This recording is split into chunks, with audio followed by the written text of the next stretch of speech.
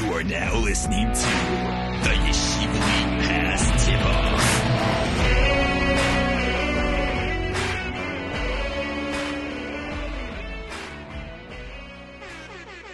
Ari, we did it.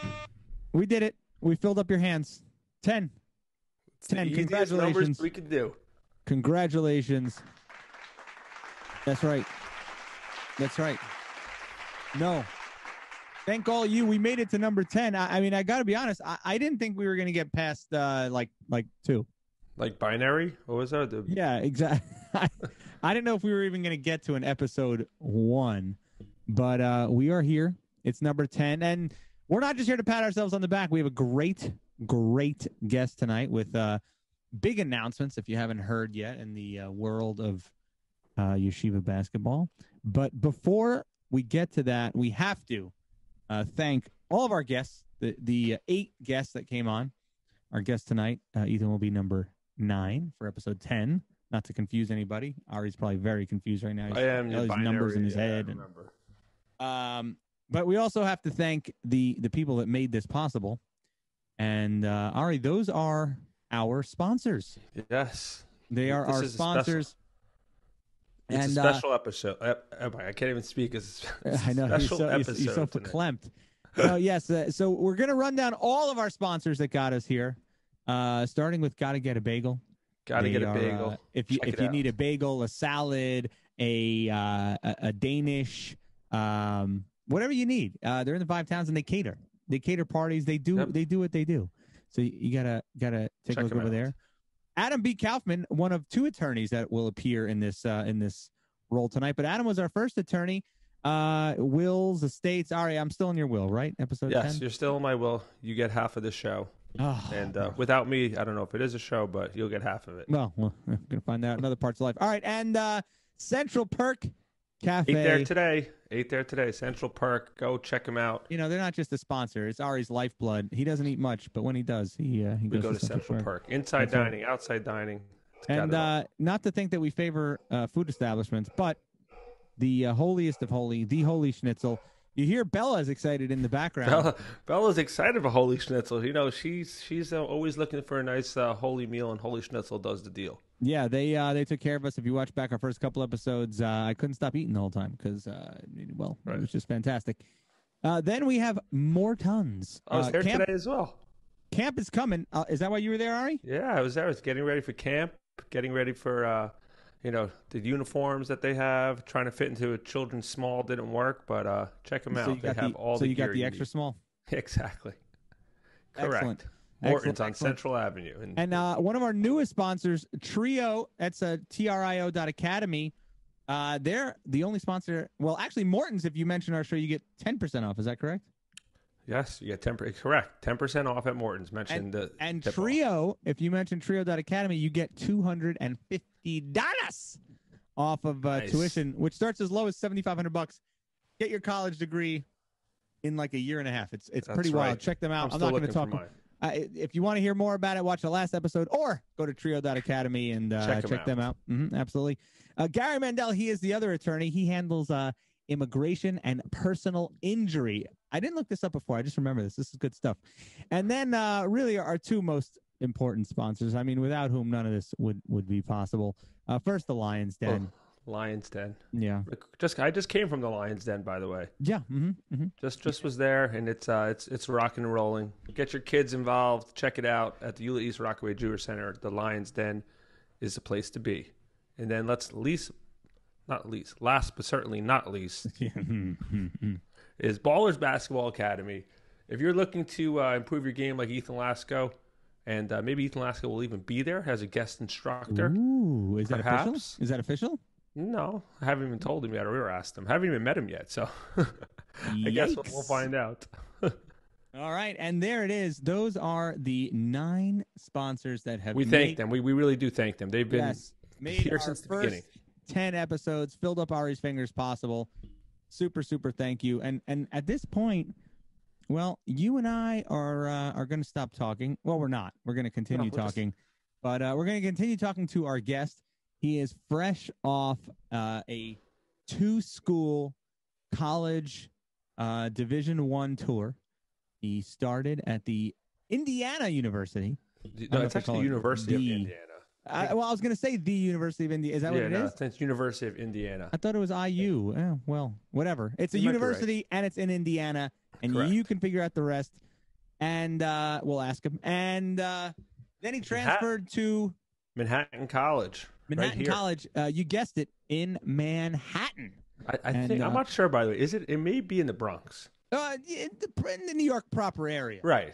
Yes. One of those. Yes. Right. One of those. As if we don't get confused easily enough, that just when your college is named something and it's not there, it's a little confusing. But and although he's done with college and on to graduate school, maybe basketball's not done. Let's bring him in right now. Ethan Lasko, welcome to the show. Welcome to the show. So first we have to get this out of the way because Ari and I are geographically challenged. Where is it that where is Manhattan College? We couldn't figure it out. So it's a little bit of a misconception because the name is Manhattan College. So I think like technically we are in Manhattan, but we're really in Riverdale / the Bronx. I was right. I'm not usually right, but when I said Manhattan College. So I'm pretty sure it's like if you look one way, it's Riverdale. If you look the other, it's the Bronx. Okay. So you could pick and choose how you want to spend your day, honestly. Okay, so we're both technically right. So then it works all over. That's good. Well, first of all, Ethan, thank you for coming on the show. We know that you're a busy man. You have a lot going on, and one of the first things we'll get to the big announcement that you came out with. I think it was last week about that you're going to be continuing your basketball career at Yeshiva University. Ari, you gave it away. Now everyone's going to turn it off. We just put the whole show in the first. Don't worry. It's all right. So thank you for coming, Ethan. We'll see you next year after you score a lot of points or YU. No. So obviously that's big news. But tell us a little bit about your background. I know that you're from South Florida. You started at Katz Yeshiva, and then you kind of outplayed the competition there and went somewhere else. So tell us about your background playing ball when you really started and when you really developed the game and really felt like, this is something I really want to continue on in college and, even above that. So, as you said, I grew up in South Florida, Hollywood, Florida to be exact.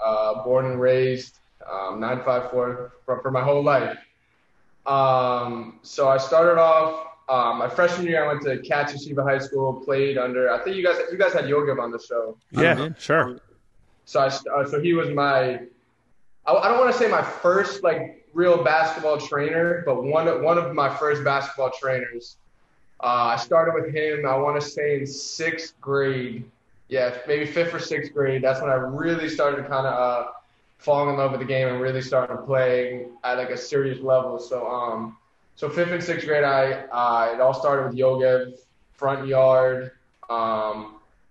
2 hours a day, really going at it. Wow, and by the way, that's a really early age because we had Mike tweet me on, and he said 8th grade. I think Ryan Terrell also said 8th grade was kind of 7th, 8th grade was when so you were ready at a young age to really. Yeah, I mean, when I was in middle school, it's 6th, 7th, and 8th. I was always playing other sports, the flag football, the soccer, all the good stuff. So I never really kind of put it basketball ahead of anything else, but it was just, I knew I loved it. So I kind of started taking it a little bit more seriously. In 6th grade, I started working out with Yogev.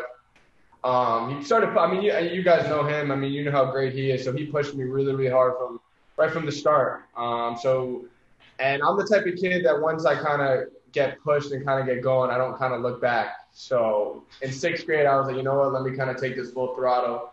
So 6th to 8th grade, full training, a couple hours a day, in my front yard, a lot of sweating, a lot of bumping, a lot of pushing, a lot of just kind of teaching me the game, honestly, at a very young age. Like you said, I guess 6th grade is kind of earlier than most people kind of start.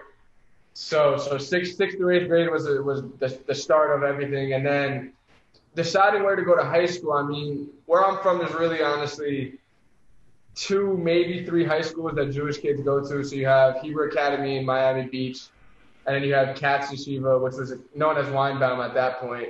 And then you have Hillel NMB, North Miami. But Hillel wasn't really an option. It was kind of between Hebrew Academy and Katz. And obviously once Yogev, I knew Yogev was getting the job there, and he started coaching there. It was kind of a done deal. So going into my freshman year. So wait, so your first recruiting battle was actually in high school? You know, most. I guess you could say that. I mean, it wasn't much of a recruiting battle. It was pretty much set in stone. But right. And by the way, if I've been to Katz Yeshiva, it's like a college campus. I mean, that's a beautiful place. It's nicer than the real college campus I'm on now. So right. Yeah, it's real. I mean, I didn't have that campus. Funny, my 4 years was zero days on that campus. We were in the bottom of a shul, so I didn't get the glory days of Katz. You know, right? We kind of slummed it out to say, you know. Right. I'm sure you still get back there though. You obviously see how amazing it is goes there now. So, but yeah, as I was saying, so I chose Katz obviously. So my freshman year, me and two of my freshman mates were one of the first 3 freshmen ever make the varsity team at the school. So we made the varsity team. It was a little bit of a chaotic start to it, just because you know how that world goes. A little bit of right. I'm sure your teammates problematic, to be honest. Right. Well, I'm sure just the upperclassmen are looking at like, exactly. Wait a sec. You're a freshman. This is our time. You know, you'll have your time. So that's got to be an adjustment right away. And it was also 3 of us. You know, it wasn't only 1 or even 2. So once the 3 of us kind of came in, it was a little bit problematic, but it ended up, thank God, being all great. I started off my freshman year just like any other freshman, you know, playing here and there. But kept training, you know, kept really before practice, after practice, every day, just kind of working as hard as I can. My main thing in high school and starting high school especially, was kind of just outworking everybody. So kind of looking at my peers and everybody else who was playing with me and see what they're doing and trying to double it, triple it. Right. Well, it's actually, you know, which is a big thing. It's not like we've had a lot of, you know, some guests like Ryan Terrell and Mike Sweetney. You know, those are 6'7", 6'8" guys. You're 6'1", 6'2", right? I mean, well, how tall were you as a freshman? As a freshman, I must have been 5'10", 5'9". Oh, right. I mean, that's respectable. Yeah, it wasn't like I was over there, you know, like, oh, he's real short. Right, but I'm saying, I wasn't as a guard. I mean, I'm an average size even now, but back then I was even below average, you know. Right, I'm saying you weren't some physical, so you were obviously a shooter, a slasher. You look at me now, I'm still not any physical specimen, you know. You're not going to see Lasko and you're like, oh yeah, he's the one, you know. But so I mean, with that being said, I really had to make up for it, you know. I had to work harder than everybody else at the end of the day. With that being said, I think every Jewish basketball player, to reach a certain level that certain people want to reach, has to work harder than everybody else. Just start. We're not born 6. Well, we're not born. Yeah. We don't grow to 6'6". I mean, Ryan is an aberration. I mean, there's not many. Of course, guys. I mean, you have the few, but most of us are gonna peak at 5'10" in 8th grade, you know.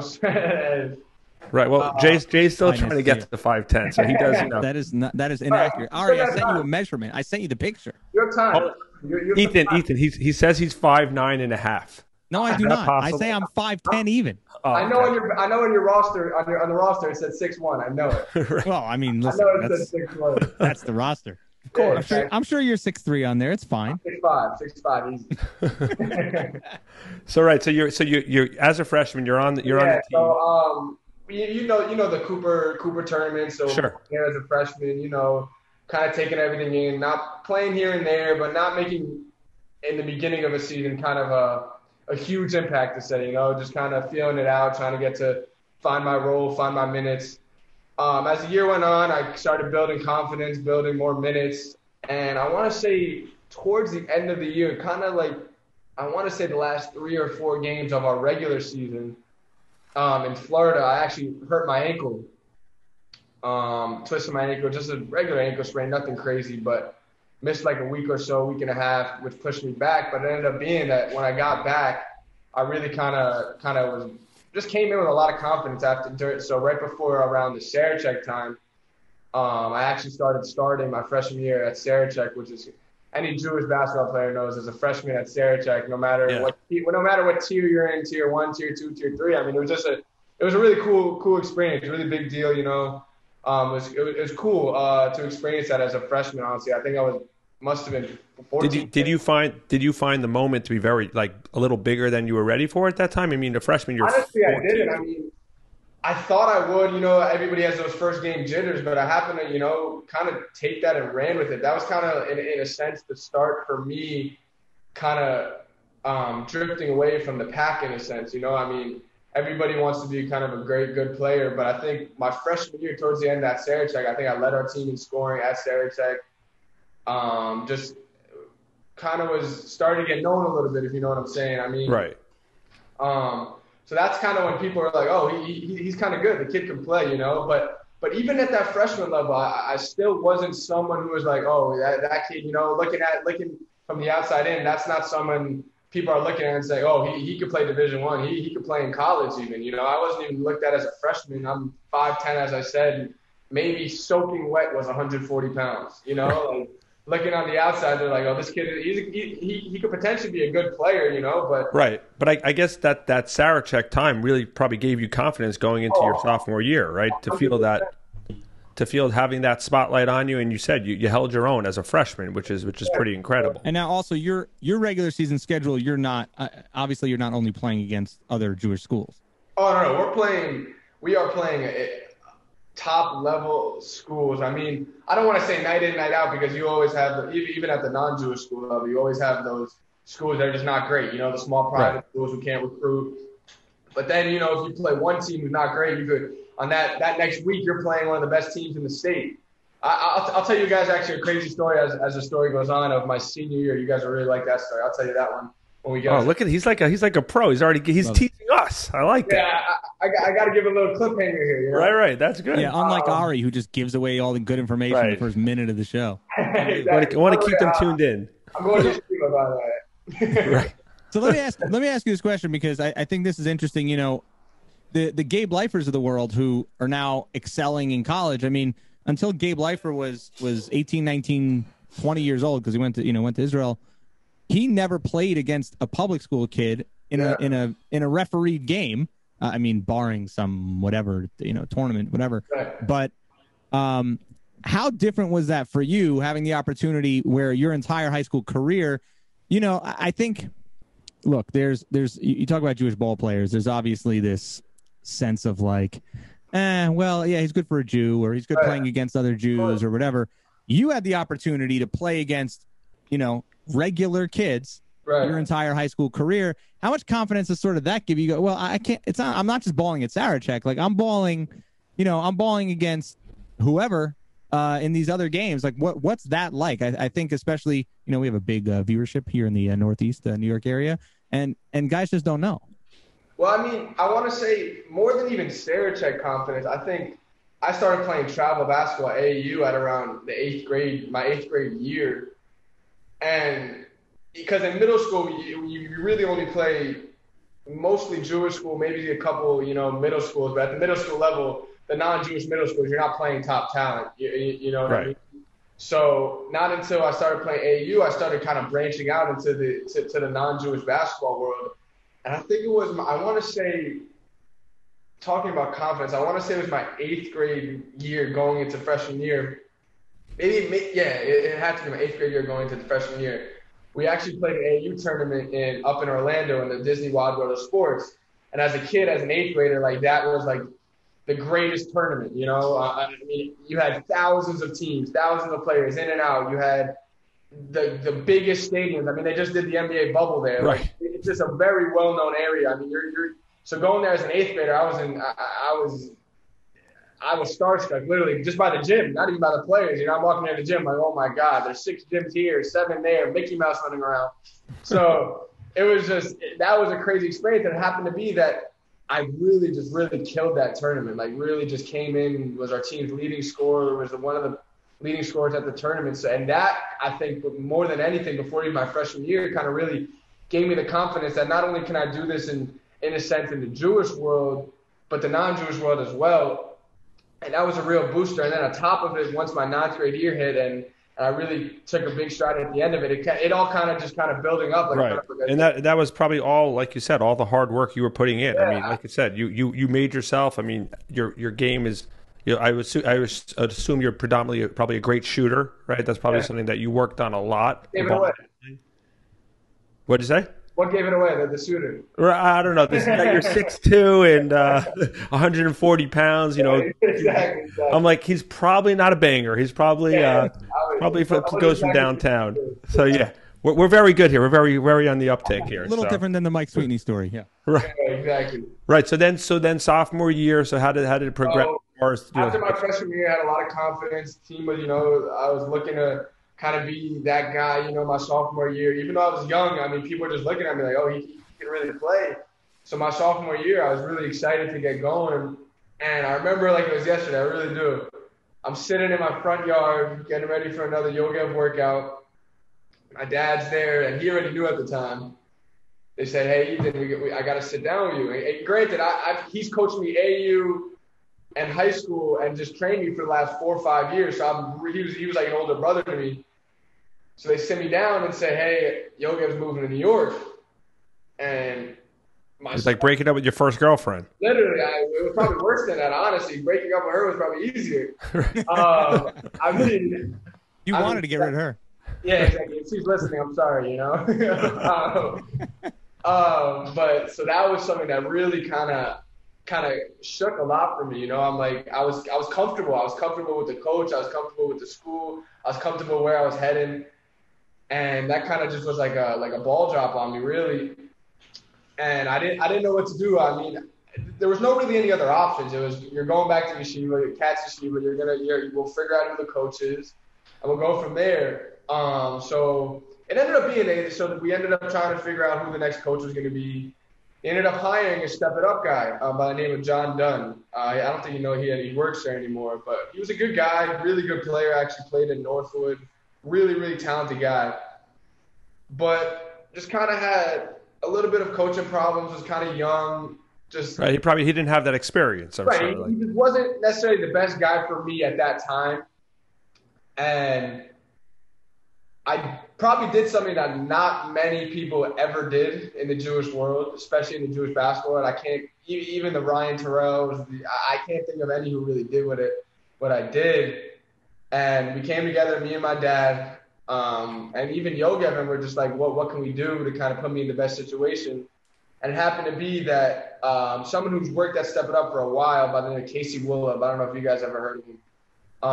Just a trainer there, worked there for a while. It probably was right Yogev's right-hand man, really, for years. So I kind of knew him very well. And he had taken the head coaching job at a school by the name of North Broward Prep, non-Jewish school, regular prep school. In Parkland, Coconut Creek, Florida. Told me, he said, hey, we have a team here. We're pretty good. And they were kind of at the competition level, like regarding who they were playing.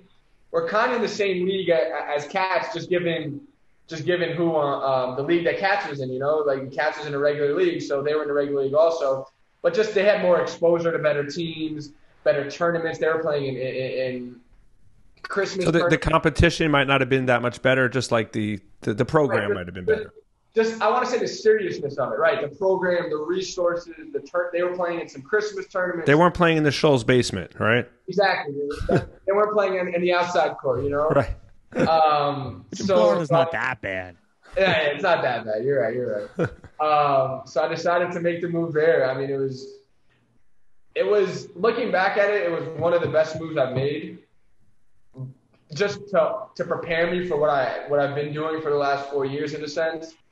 By the way, that's to parallel an earlier guest we had, Tamir Goodman. He also, he mentioned that during in high school he was at at the high school in Baltimore, and then he ended up going to a different school because he needed to get that competition a little better, and he just needed to push himself a little further. So similar to your situation. Yeah, I mean, it was just like that. I mean, I really, for the first time in my life, went outside my bubble. I mean, for the last 5 years, I've had the same friends, the same teachers, the same people. I never really met anybody new. And it wasn't like I was going with my best 2 friends to this new prep school and we're going to start together. I was really dropped off at school and said, hey, go make friends. Hey, go meet new people. I mean, and looking back, it was really crazy. It was really, really crazy. I mean, it was a crazy experience. I came in as this little kid, no one knew. And some of these kids have been at that middle school, at that school for years, trying to make it up to that varsity level. I came in, started every game, was a top 3 scorer on the team, led the team in assists, rebounds, just like really led our team at that level also. So that was also another confidence booster for me going forward, just given that I can do it at another school. You know, it wasn't just limited to doing it at this one school or limited to. So this is your what year? sophomore Yeah, year? what year is this? This is my sophomore year. So this all happened this happened crazy quick. It probably all happened literally within 3 weeks. Because I started the year at Katz, Right. started classes, started practices, literally everything. And as practices got on and everything got on, I was just like, I need something new. I mean, people just weren't taking it as seriously as I was. Right. Well, you had higher aspirations. You were not just looking, you know, you were looking for something bigger. So exactly, 100%.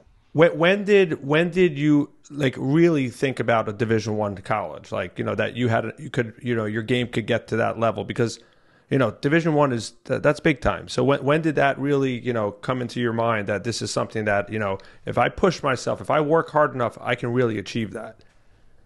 I want to say my 10th grade, after this 10th grade year, my 10th grade summer, it happened to be we were playing at, I don't remember what team it was, a team in Florida, and one of the top AAU programs just happened to be there looking at some talent, and I happened to have a good game, right? Things just fell into place correctly, and I ended up playing for at that time, one of the top programs in the country, an AAU program by the name of the Florida Vipers. Who are some of the players who've come from that program that you know may have heard of? Program, I'm trying to think. A kid, you want my grade or before that? Yeah, whoever. So like for whoever. my grade, my team happened to be a kid by the name Raekwon Gray, who just declared for the NBA draft 2 weeks ago. Went to Florida State, was second on the team in scoring. I think led the team in rebounds. Wow. Florida State starting point guard Anthony Polite, also top 5 on the team in scoring, was on our team. A kid by the name Victor Uyalamuno was a top 100 center in the country, went to USC, is now at Towson. A kid by the name Gerald Butler, committed to Butler, played at Butler for 2 years, then transferred to Elon University, North Carolina. We had a kid by the name Jordan Wright, who happens to be at University of Kentucky for football, will probably be a top NFL draft pick in the next couple of years. So he's not 140 pounds, probably. No, he's probably 240 pounds. Right, exactly. He's two Ethan Laskis. Yeah, he's double Lasko. Right. So who else did we have? I'm trying to think who else. We had a kid. Oh, Jason Strong starts at Northeastern University. So you're playing. These are some big time players, and you're holding your own in this team. We had probably, I want to say 8 players on the team, 9 players on the team. All of them played Division I, every single one of them. Right. So playing with them, you felt like this is something. You know what? I'm holding my own. I'm doing well. I'm competing, and you're excelling. Yeah. So my 10th grade summer was my first year playing with them. We ended up winning the Under Armour circuit, which was like a big deal. Like, we were ranked number 1 in the country. In all AAU teams, Nike, Adidas, Under Armour, we were number 1. The number 1 team in the country, best team, AAU team in the country, which was like crazy at the time. We were just You must have had some great free gear. I can't imagine all the. Great free gear. Probably still fits me, honestly. Right. But so that was just a crazy experience. I mean, it was like, even practicing against the team, I'm just getting so much better. You know, I'm looking across from someone who's going to go play Division I and start for 4 years. So just every practice, which we practiced pretty much every day, was just me getting better. You know, even if I'm over there losing the ball, I'm like, all right, next play I'm not losing it. Next play I'm going at him. It just didn't matter. It just really built my confidence to another level at a sense.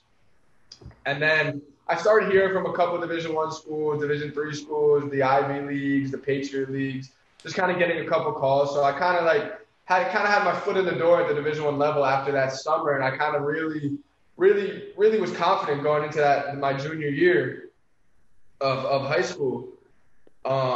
And then come junior year, I was kind of – Northbound Prep was a really good year for me, kind of opened that bubble for me, but I realized that I wanted to go back. You know, I realized that I can do what I wanted to do and also be with my friends and also kind of do something that you missed your mom's chicken soup, basically, right? Okay, didn't want to say it, but yeah, that's exactly what You can give a shout out to her chicken soup. I'm sure it's great. The chicken soup is phenomenal. But so I realized that I could kind of keep working out and doing what I'm doing at Katz. You know, I was waking up before school, going to work out before practice, just figuring out a kind of routine that let me have the best of both worlds. You know, I opened my bubble, I met new people, I was happy where I was at socially, mentally, and I figured, you know, let me go back and try to do something we've never done, and we really did. I mean, my junior year was really, really special. It was really special. I mean, we played really well we didn't play really well. I don't want to say that. We overachieved at Cooper. I think we came in as like a 5 seed. Just we're playing really good basketball there. Ended up being that when we came home, like you guys said, we don't play Jewish schools. You know, we play Jewish schools maybe once every 3 weeks. So when we came home, it was kind of go time for me, because at the end of the day, playing in the Cooper Max tournament wasn't going to get me exposure. You know, playing against Jewish teams is not going to get me the college exposure. It's the one when I play the non-Jewish teams with the better talent, in a sense. Even though there may not be better talent, it was thought of that there's better talent just because it's the non-Jewish team. So once I got home, I really kind of put it into a different gear. I mean, my junior year was crazy. I was just doing things that, thank God, I didn't think I was able to do. I mean, I was top 10 in the state in scoring. And we won our first ever school district championship. I mean, I know Yogev says he's the best ever to go to Katz Yeshiva, but he never won a district championship. And you had some really good players come through Katz. I mean, Ellie Mammon, who played at YU. My cousin Daniel also was a really good player. My cousin Jonah was a really good player. There was just a lot of good players who came through, and just no one really wanted a district title. And to do that at our school was just really, really special. I mean, we were playing against, as I said, non-Jewish schools, top-level talent, and Katz was never, ever looked at as a threat in that league, ever. You know, we were never looked at as a threat. I remember you probably overachieved as a team, even though you were leading it. But 100%. I mean, those kids were like they just found enough. I think when they realized that, hey, I was taking this so seriously, they kind of got on board and was like, hey, we could really do something special, and that got them to just work harder, work to like their potential. I mean, I missed the big part of the story. I'm sorry about that, but going into my junior year, I wasn't really going back to. We didn't have a coach at the time. The coach was kind of at Katz. The coach was kind of, we didn't know who we were hiring.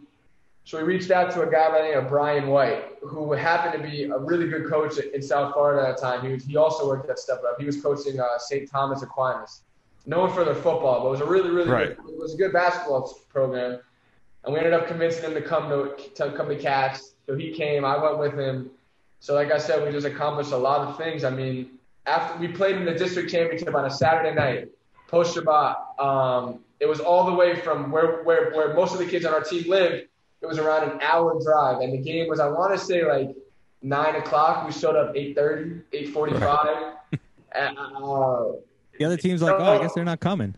Right. Yeah, they almost, I think they. Right, they're like, isn't this a championship game? Where's this other team? I don't know if you ever seen the movie Kicking and Screaming, where they show up late with all the meat blood on their shirts and stuff. So that's how we kind of showed up, you know. So we came there. I know no one thought we were winning that game. I know it for sure. So you obviously elevated, like you said, your teammates saw you as the leader of the team, not only scoring, but like the leader, how determined you were, and you elevated your teammates that they probably played above their heads because they knew how much you wanted this, and that reflected on their games as well. I really believe so. I don't like to say it arrogantly, but I really believe that helped them a lot. I mean, in that game alone, in that district championship alone, I don't know if it was double overtime or triple overtime. Wow. But a kid in our team, Jared Stern, hit like the biggest shot of his life to put it into overtime or double overtime, and like it just elevated a lot of people that year. I mean, we won and we hosted the regional quarterfinals for the first time in school history, where we played probably one of, if not the most prominent high schools in the state, maybe even in the country, Sagemont. I'll just name you some players who played there. Fabricio Mello, went to Syracuse, got drafted by the Celtics. He's like 7'1" or 2". Will Right. Shea was there at a point.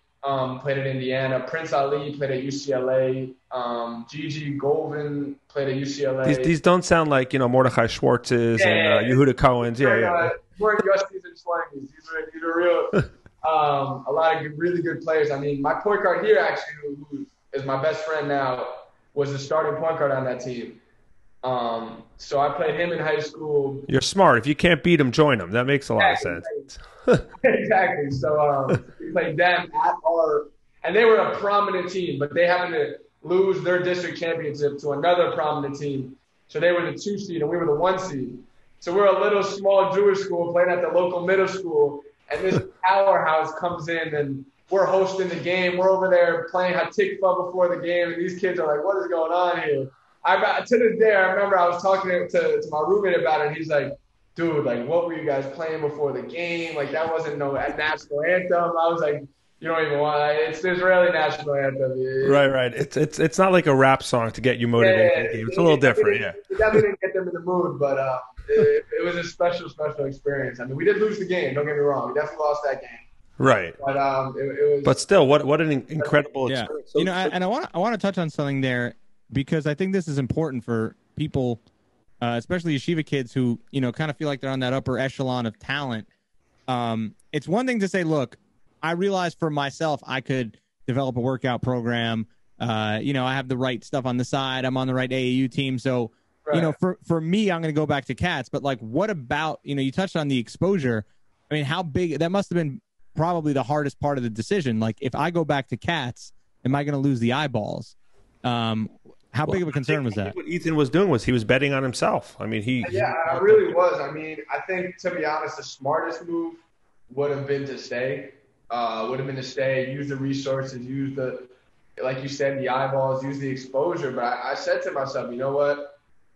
If they want me, they're gonna find me. You know what I'm saying? I mean, at the end of the day, if I'm putting up good enough numbers, if I'm doing what I got to do, and I'm winning, that's all we need to do. I think. By the way, Ethan, that is verbatim what Ryan Terrell said. Same exact thing. Yeah. He said the same thing. He's like, if I'm doing what I'm doing, if I'm winning and I'm playing the game to the level that I feel I'm capable of, they're gonna find me. When he's talking about the NBA scout, so it's the same type of confidence, that you guys have and shared, and that's something that you see come out. So how did that? So then tell us about the Indiana experience. How that. I just want to tell you guys one more story. Sorry. Yeah, sure. Go ahead. Well, we could be here all night. Don't worry. We're good. He teased the senior year story. We can't leave the senior year story. So my senior year, again, we happened to get a little bit screwed with our scheduling because they moved our district. So in the district championship that we won my junior year, we didn't have. There was good level of talent, but the 2 best teams in the state were in one district, and that was Sagemont, like I just said, and a team in Westminster. So they ended up breaking those teams up and splitting them up. So they put Westminster in our district. So now we're sitting like, okay, so now there's 0 chance we're ever winning this thing. So it happened to be, we played them 3 times that year. My senior year, the first time I played, we lost by probably 30. No, like not even inflating numbers. We lost by 30. The second time I didn't play, we lost by literally 50. And we finished our year. We won our first district game. So we're playing them in the semifinals of our district. Same team. They had 6 Division I players on their team. 6 Division I players, and we had 1. And they're looking to beat us by 50. They beat us by 50 3 times that year, twice that year. Right. It happened to be, I don't know what happened, but I guess Hashem was literally just on our side at that point. We were up at half, and we didn't win the game. I don't want to say we won the game, but it was close to being one of the craziest upsets in like high school history. We lost by 6, I think, that game. And like that place was going bananas. Like it was just, that was probably to this day my favorite high school moment ever. Was that a home game or a road game? It was a road game. It was just a road game, and everybody was just shocked. Like it was just something that was like, I literally to this day I still believe that if we would have won that game, there 100% no doubt in my mind would have been a 30 for 30. Like there would have been one of those like what if I told you this little David beat Goliath, something like that. I to this day I still put it. Well, listen. Us Jews, we're good at changing the outcome of stories. So as we go on, you won that game. It's okay. We still lost. It was a moral. Right. We'll make the 60 for 60. A video of it, but that doesn't matter. Right. So that was a cool way to cap off my senior year. Playing against 6 Division I, players. That's obviously that was a really cool moment of my high school career. It really capped it off for me. Right. So tell us about, first of all, why did you decide on Indiana to start your career, and then that experience, being in a major college basketball program. So I mean, after my senior year of high school, I didn't really. I kind of messed myself up, to be completely honest with you guys. In a few ways, and then in around like 3 ways. The first one would be after my junior year, after we played that Sagemont school, the head coach of that high school was dying for me to come there. They're like, please come. We'd love to have you. You'd be great on our team. All this, and that school just got unbelievable exposure. Division I coaches lined up at practices, lined up at open gyms at their school. So almost 100% would have had a few Division I offers if I would have went there at a high school my senior year. But I figured 2 high schools was enough. 3. Yeah, exactly. I didn't know if I wanted to do a third. I was pretty stubborn. So that was one thing that to this day I regret a little bit. And then after my senior year, as most high schoolers do, I didn't take my academics that seriously throughout my high school career. So it kind of nixed a lot of the playing level that I could play at, because at the end of the day, I wasn't going to play at a high major school, and the schools that I was talking to was mostly Ivy Leagues, if not Patriot Leagues, which are high academic schools. And I just didn't cut it. I just didn't cut it academically. At the end of the day, well, you had all your focus was on basketball. I mean, it's hard to juggle. That's something that I would tell most high school kids now, is really focus on school, because at the end of the day, they can pull a lot of strings at college, but they're pulling most of their strings for 5 stars at Duke in Kentucky. When you get down to the Ivy Leagues and the Patriot Leagues, they're going to pull strings, but you got to keep it close, as I tell people. You really got to keep it close with your numbers, with the ACT scores, with the GPAs. And to be completely honest, I just wasn't even close. Right. You were more about your points per game, not Harvard was like very, very, very, very right. close, not over. But my GPA, my ACT score wasn't quite there at that point. Yeah, Harvard said maybe you want to try Howard. Yeah. Harvard said maybe Hartford. Right. I don't know. I mean, they asked if I. Hold on, no knock to our listeners from Hartford. It's a great institution. Or Howard. Right. So that kind of slimmed my options, and I was offered to go to a prep school out at IMG Academy, a very, very well-known prep school. Sure. Which also would have got me. It would have got my grades better. It would have really got a lot of exposure for me at the Division I. Wait, it would have got your grades better? Like they just make them better, or you would? All right, come on. I can't divulge these things on the air. Right. Stop it. All right, IMG, please don't listen to this. But it just would have helped me a lot, resource-wise, environment-wise. So Yeshiva University is not even. It's not even in dictionary at this point. It's not something. At that point, it really wasn't. I was a naive kid, to be honest.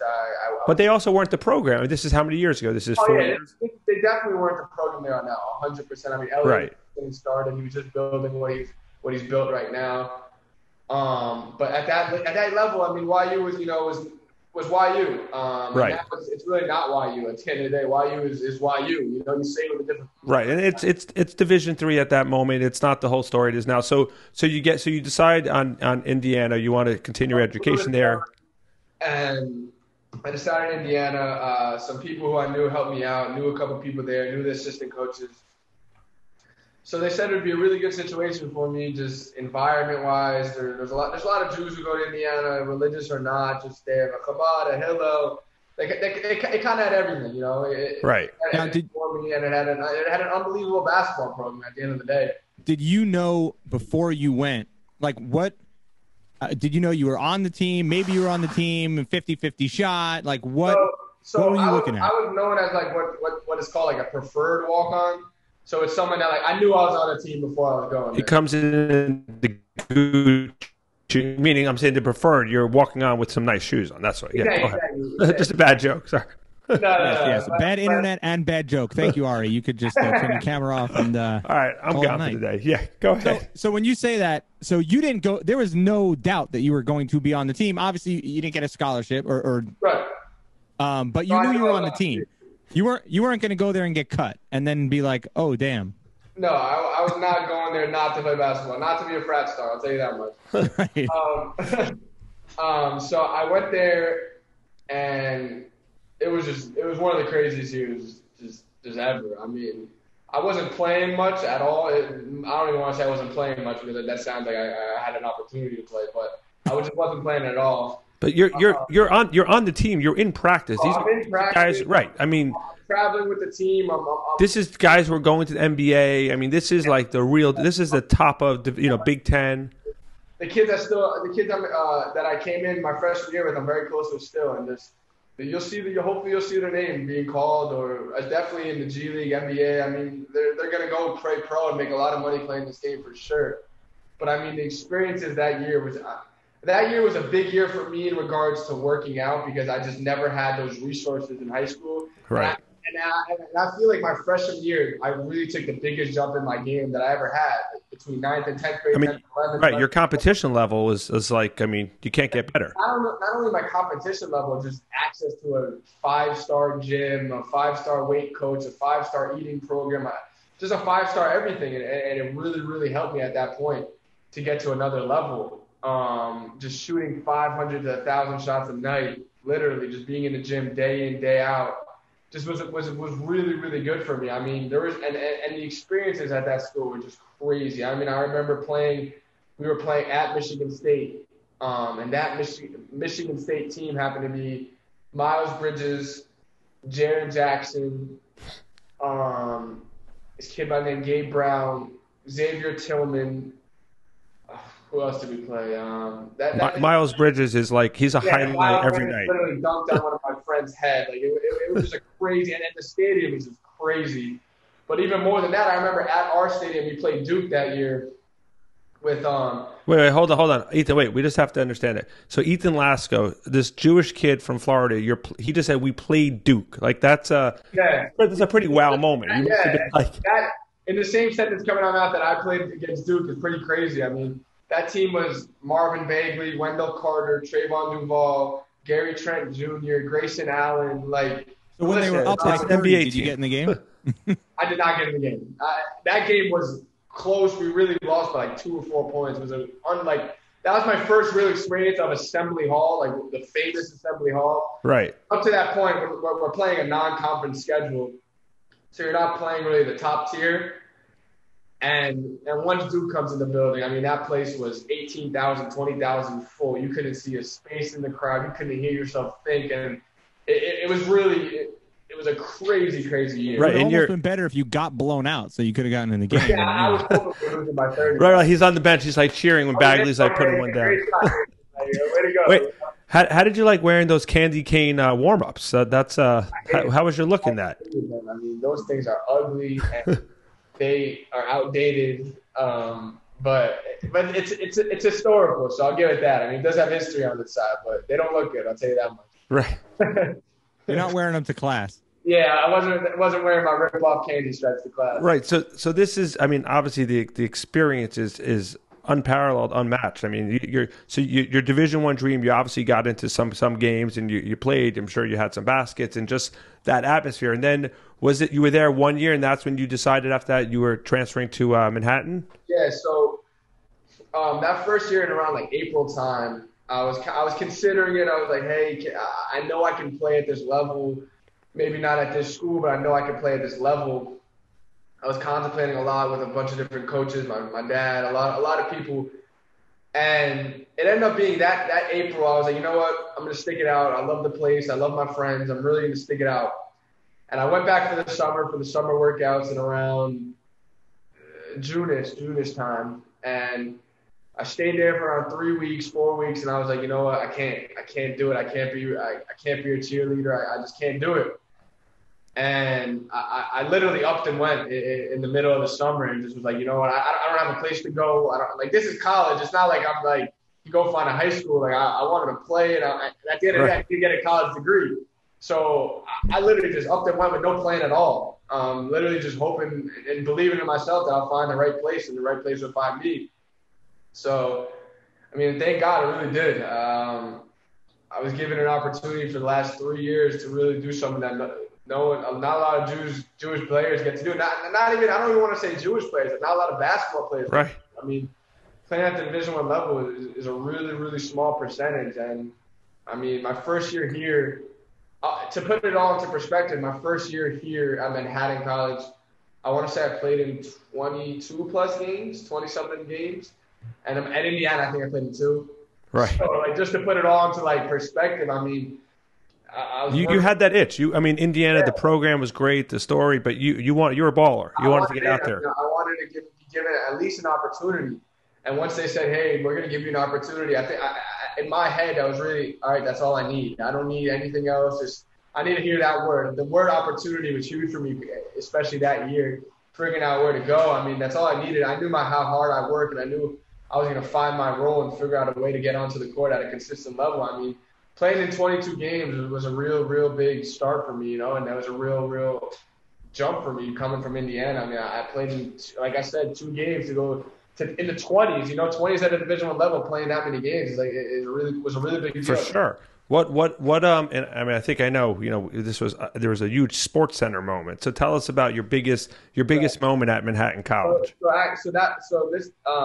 So my junior year, which was last year, was kind of when I took that jump to kind of, rather than playing in necessarily games, it started focusing more on the minutes in those games. You know what I'm saying? So my first game of my junior year, which is last year, we're playing home at Delaware versus Delaware State. Our first game, I scored 9 points in 6 minutes. Had a really good game. Sounds like 3 3-pointers, I'm guessing. 3 3-pointers, exactly. It happened to be a really. I'm not good at math, but I figured that's probably. Yeah, that was a pretty easy one.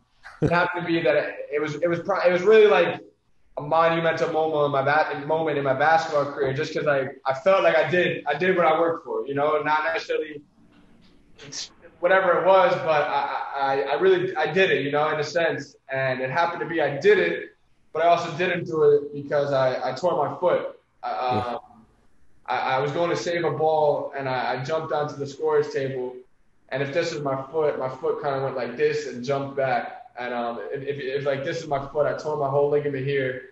My bone. Did you know right away? You knew right away you did something pretty bad? I thought I broke my toe at the time, and I was like, okay, I can deal with a broken toe. I got 9 others. Yeah, exactly. I can figure that out. Right after the game, everybody was like, "Oh my God, you player of the game!" I was getting interviewed by ESPN and all this stuff, and I'm like, I'm on cloud 9. Literally, right after the game, I'm like, the adrenaline kind of wore off. I'm like, whoa, this is hurting. Like, this is hurting more than I thought. And the doctor sees me, and he touches something on my foot, and is like, all right, we'll go get an MRI. But later I found out that he knew it kind of right away, what it was, and he told our athletic trainer, but they didn't really tell me. They wanted you to enjoy your moment. I mean, yeah, pretty much, literally. I mean, the next day we're just kind of driving around from doctor, MRI to MRI. I get a call. I remember it also like it was yesterday. I'm on crutches, and they're like, "Hey, Ethan, you need surgery."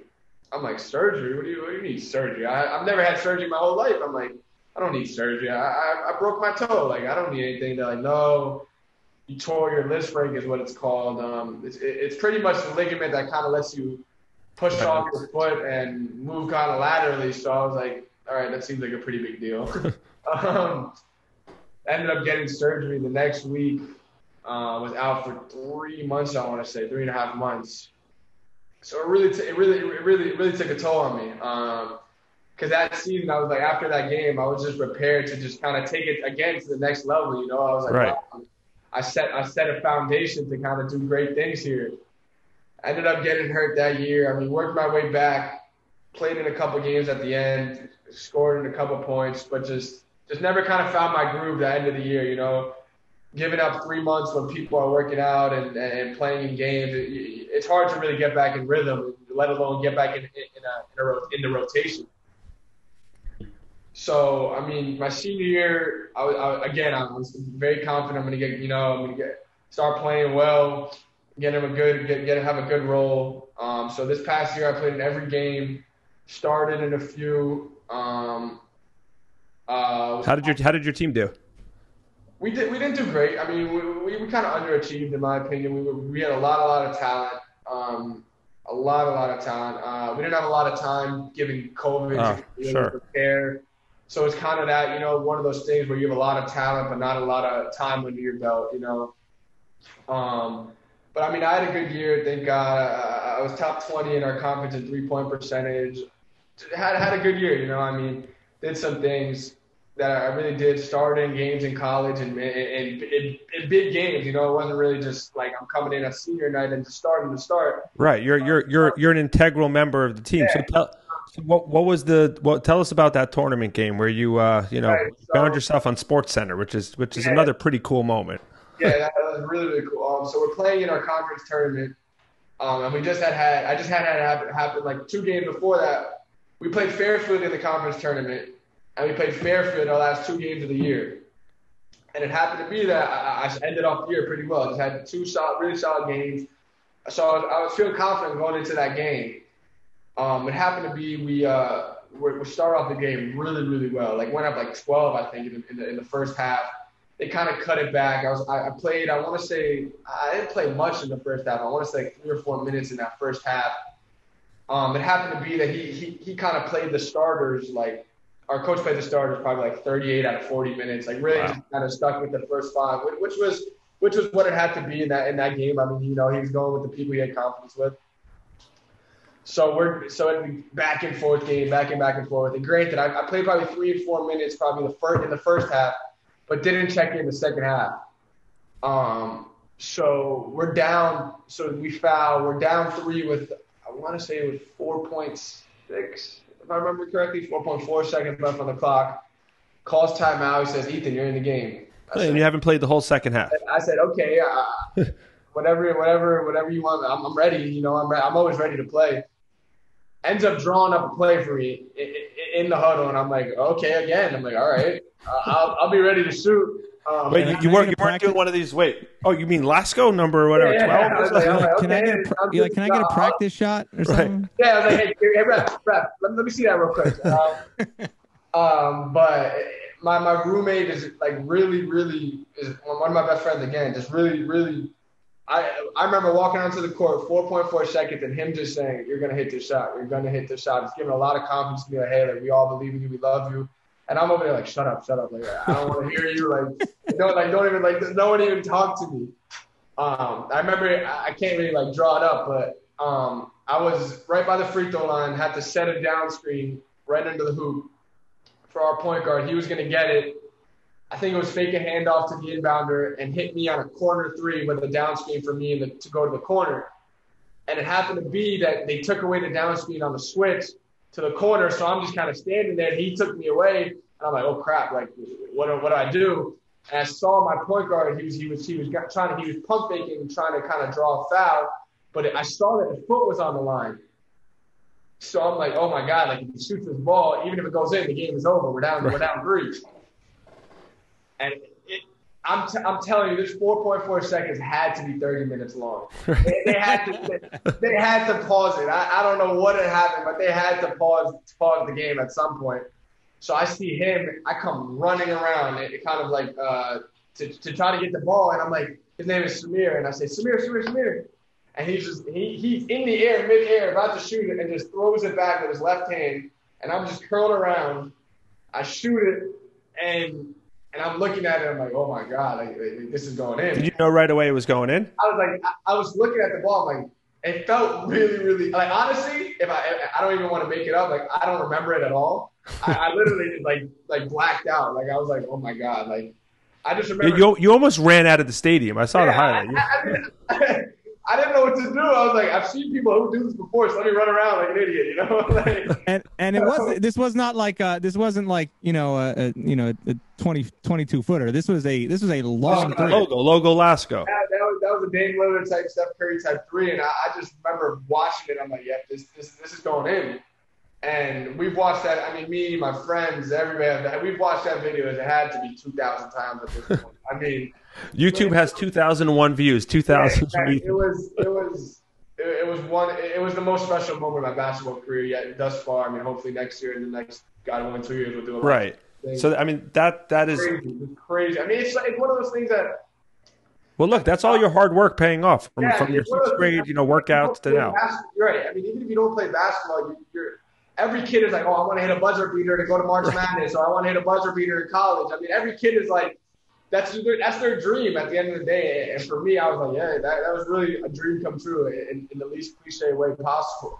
Well, now you said the words dream come true. So tell us about the big decision. So, we know that you've announced that you're going to continue your basketball career. First of all, congratulations on Cardozo Law School, which, it sounds like you got your education in order. Academics in college, huh? Yeah. Right. I definitely made up for it. Like any smart Jew, you're like, yeah, you know what? This is something I should. This school thing is probably important. So yeah, I was like, all right, let me use this basketball thing. Right, correct. So you decided to continue your career at Yeshiva University. So tell us, and obviously now Yeshiva University isn't what it was 4 years ago when you were entering college. So now 36-game win streak. Unbelievable team, great coaching, players. So what was behind that decision? And before you answer, I mean, obviously you wanted to go to law school. So, the last year or two or so, you had to get serious. You had to take an LSAT. Yeah. Did you think in a million years you were going to graduate college and continue playing basketball?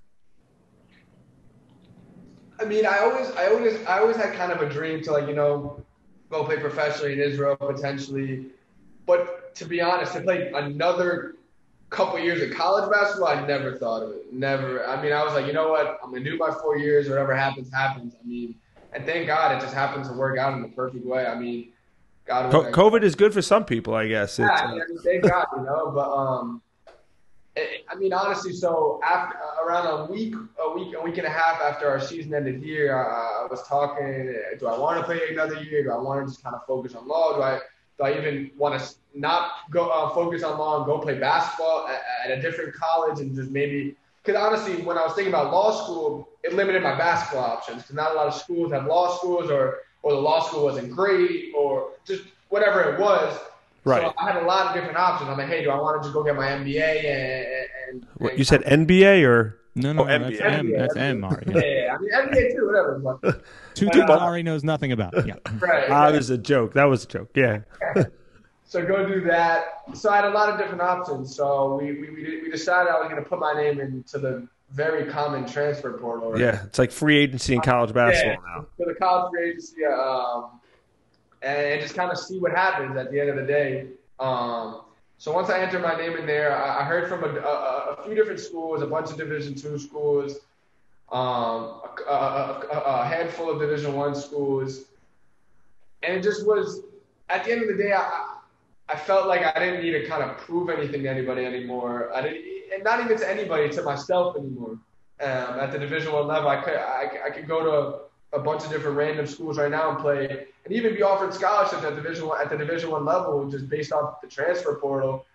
But I decided that there's kind of something bigger than that. At the end of the day, I mean, Coach Steinmetz, Elliot is just he's built something that's really real. I mean, something that I didn't even I knew about and I thought about for the last couple of years, but even to the day I committed on Friday, I didn't know how really big and popular it was. I mean, the other day I've been getting more love and tweets and Instagram and texts than I did when I played Division I. That I want to hit the buzzer beater in the college tournament. I mean, it's been amazing. I mean.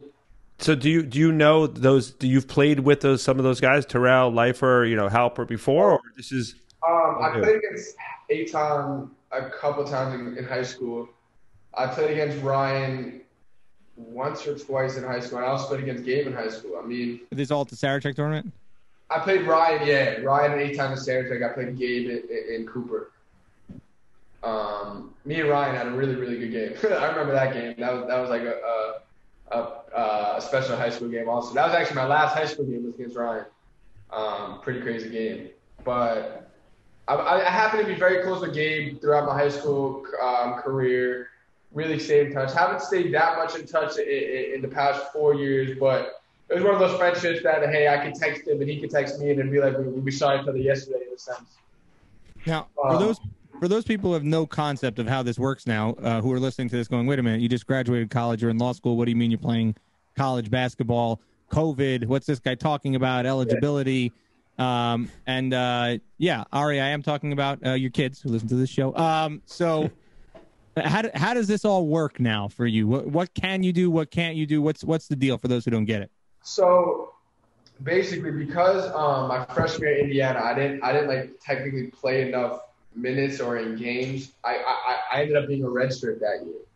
So I got that. So based off that year, I already had a chance to play for a fifth year. So I could have played a fifth year just because that year was given back to me. And then this past year, obviously, every senior in the country, every person in the country player has another year of eligibility because COVID.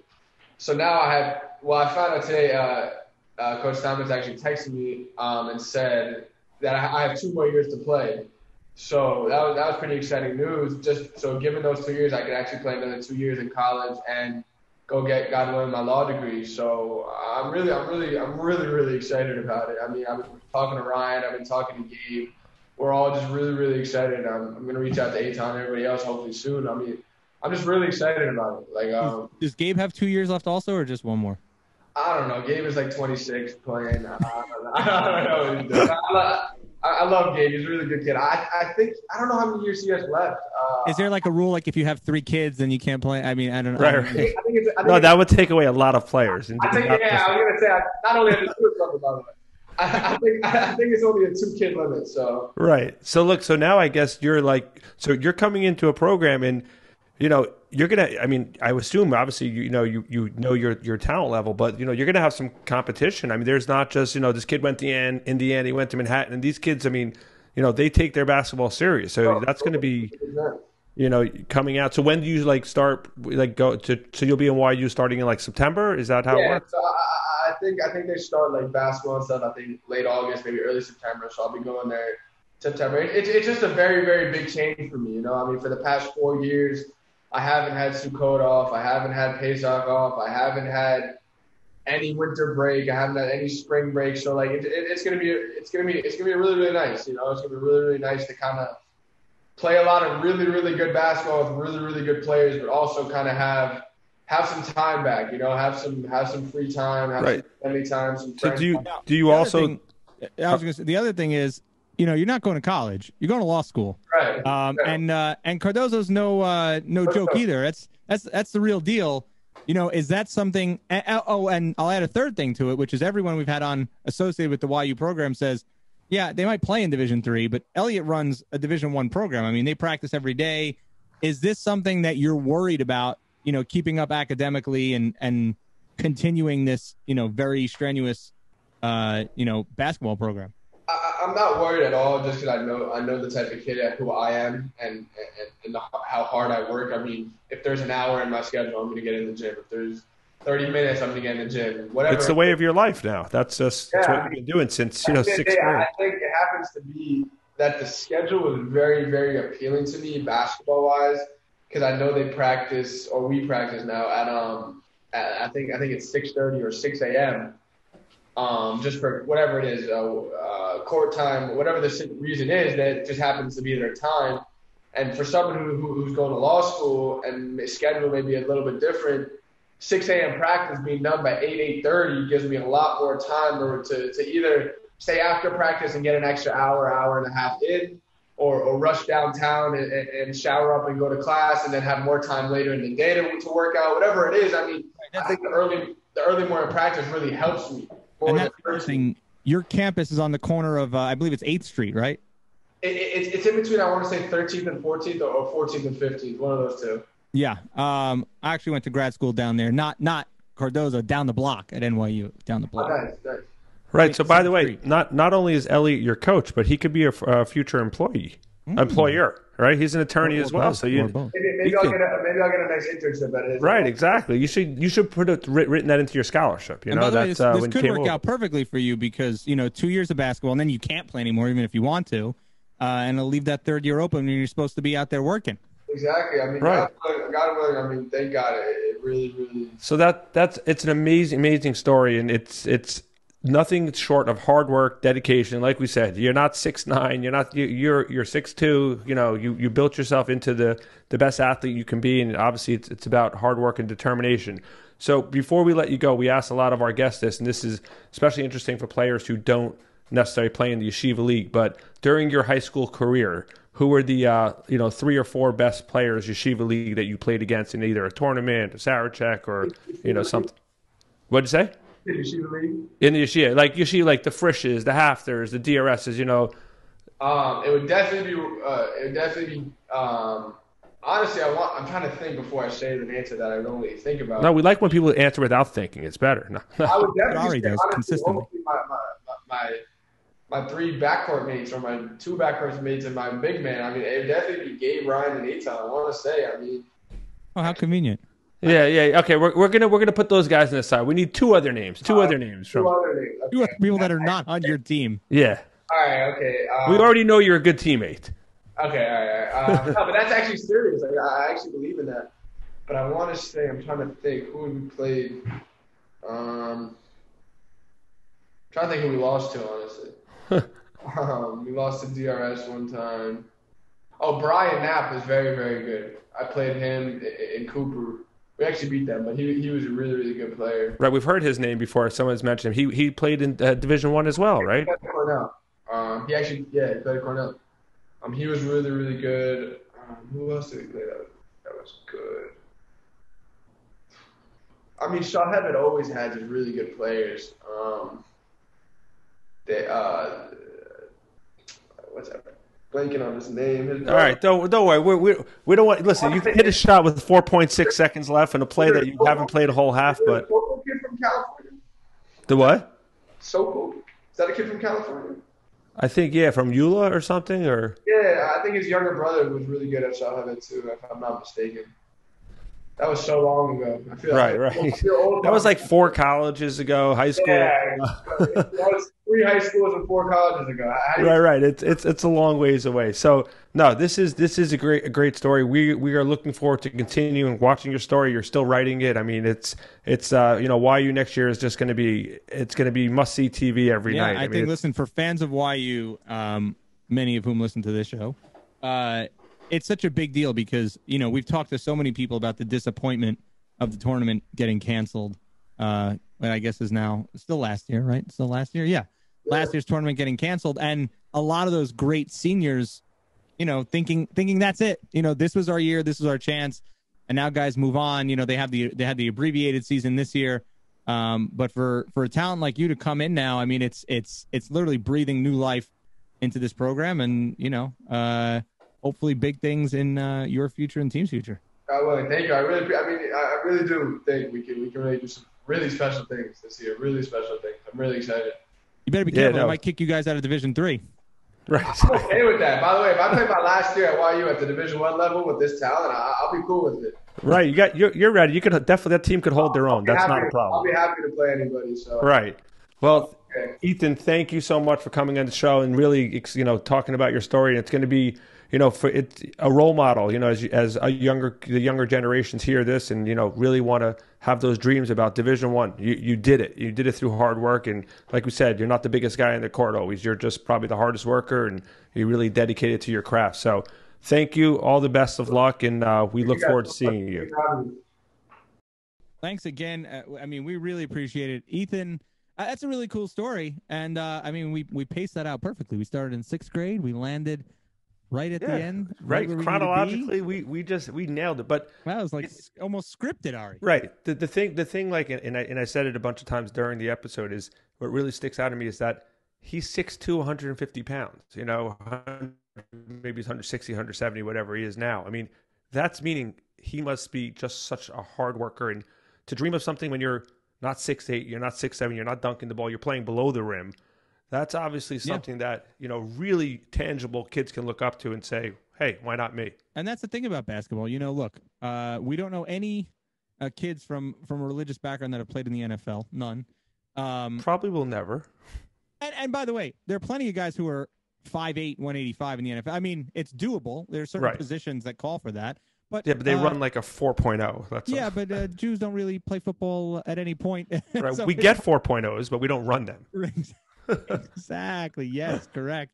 So, but baseball, we're now seeing some Jewish kids excelling at baseball and basketball. Those are the two sports. I mean, listen, does it help to be 6'5", 6'6", 6'7", and play basketball? Yeah, absolutely. Is it difficult for your average 6-foot kid coming from a Jewish background to look at Ryan Terrell and go, "Oh, he's 6'7", Right. And by the way, I think we dispelled that rumor too, in that Ryan Terrell works as hard as anybody. Yes, everyone it has being 6'7" is great, but that's not the right. whole story. There are plenty of guys not in the NBA who are 6'7" and above. Right. That's just chapter 1. So and Ethan is that story where, listen, you don't have to be 6'5", 6'6". You learn how to shoot. You learn how to handle the ball. Tamir Goodman also 6'2", 6'3". That's really the prerequisite. Right. The hard work and dedication. And by the way, how excited are you to watch YU basketball next year? I meant so much what I said to him at the end of the call, because I think, look, none of the players that we interviewed are going to say it out loud, but there was a little bit of a deflating of the balloon a little bit. And we don't know if they would have won last year. Nobody does. And every school is going to say they thought they were going to. Of course. But YU had a real shot to win that next game, get into the Elite Eight. I mean, they had a real shot. And then the way that the matchups worked out, it was possible. But they lost some serious guys. They lost. Yeah, but it's a program now. They reload. That's what they do now. That's what Coach Steinmetz is doing. To bring Lasko in, and look, I think he said it, and if you and I asked Elliot about it, he'd say the same. I mean, it is as serendipitous as can be. Here's a kid who wants to go to law school, magically has 2 years left legitimately has, but like, right. Yeah, there's no pulling it worked out that he has 2 years left. And listen, he went to Manhattan College. It's not Harvard academically, but now he has an opportunity to go to Cardozo, which is a phenomenal law school. I don't think the NBA is in Ethan's career, because at some point the 6'1" thing does catch up to you a little bit. And he'll be able to come out of school with a fantastic education. It all comes full circle, and right. Give this YU team 2 more years of him and Flying Ryan and Gabe for we don't know how long, and that whole cast. And listen, they were so close last year. It's just going to be. I mean, I'm excited. I mean, 36 games in a row, and like we said, I mean, I can't imagine Elliot must be chomping at the bit to just it comes September. Can't wait for the spring workouts. It's getting started right now, I'm sure. Yeah, no, it's great, and again, I mean, Ethan was, all our guests. Their stories are just they're just so interesting, and it just comes down to hard work, really, and that's not just about sports. You can do that in anything. You really, be great at what you can, and just work as hard as you can. And Ari, I will leave our listeners with this point, and of course, we thank all of our 9 sponsors who we mentioned at the top of the show. But there was one thing that Ethan said that really stuck out to me, and I didn't want to go back to it because he's a great storyteller, and we were like 6 stories later by the time he stopped talking. But he talked about his Indiana experience and said, "You know what? I didn't get to play. No, I'm sorry, not the Indiana experience. When he played on the AAU team in his junior and senior year of high school, and he said every practice was a learning experience. Right. And he said if I lost the ball, it was a learning experience, so I wasn't going to lose it next time. And I think that lesson is so important. You're not always going to be the starting point guard or starting shooting guard. That's happening at YU now. All these kids were high school stars at YU, and they're sitting on the bench, to start their careers in a lot of situations. Yeah, I mean, take any opportunity that you can to play up. And he did say it about Indiana as well. I mean, the amount that he learned there. Right, he said the program, the weight room, the trainers. The jump from 8th grade to 9th grade, and then the jump from 12th grade to his freshman year. Those 2 years were so big. I think that's super important for kids. Go out there, play against kids that are better than you, older than you, bigger than you, stronger than you. What you'll learn will make you better. Right, when you get outside the bubble. Get outside the bubble. He said it. That too. What a crazy put yourself story. against the best, and you'll become better. There's no question about it. So, yeah. And if you get a call from the IMG Academy, you should go. Those are the 2 things. Exactly. So this was episode number 10. 10. You're gonna Can't use my hands anymore. You're gonna have to bring in an artificial hand for the next episode. So we hope you guys are enjoying the ride as much as we are. And this is just we're going to have some future guests are just going to, some great stories. And we have some big names coming up. And, tune in, follow us on YouTube at Yeshiva League Pass YouTube. Is that what we are? That is where we are. And on all audio platforms, Spotify, Apple Podcasts. Check it out on Anchor. All the links are in the YouTube description. And I'm tired. I'm going to sleep. Yeah, me too. Right. Peace out. Adios.